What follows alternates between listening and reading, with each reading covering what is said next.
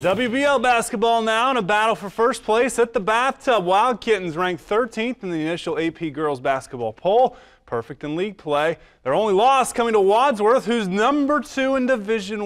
Well, Greg Mock's team hosting Wapakoneta with the Redskins also 3-0 in league play. Something would have to give tonight between the Skins and the Kittens. Carly Buzzard, good passing here out of a double team to Riley Culver. There's Culver. She puts it high off the window and gets it to go. Then it's Maddie Stiles dishing to Buzzard. Dribbles, shoots over the Wild Kitten defender here, but Bath responds. Ellie Dacken gets the ball to Alyssa Manley. Soccer standout so quick. Look at the quick release.